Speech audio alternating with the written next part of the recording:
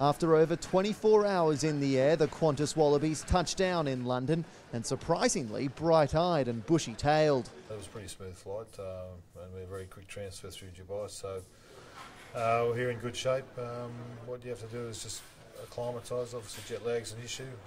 6 a.m. arrival here in London means it's a long day and you've got to stay awake. A short walk to help the tired eyes before a team bike ride through England's capital to get the legs going. The boys are out in groups of 4, trying to find creative ways to find monuments and get photographed in front of monuments just in the local area. So and come back and we'll have a look at that from a fun point of view. But at this point in time, you just want to be active without putting your bodies at risk. The spring tour now well and truly underway, and with a week to go before meeting the old enemy, the English are already getting stuck in. Yeah, well, as the guy at Passport Control said to me, you know, you're going to do better than the cricket team. I said, hopefully we can. So that's the plan.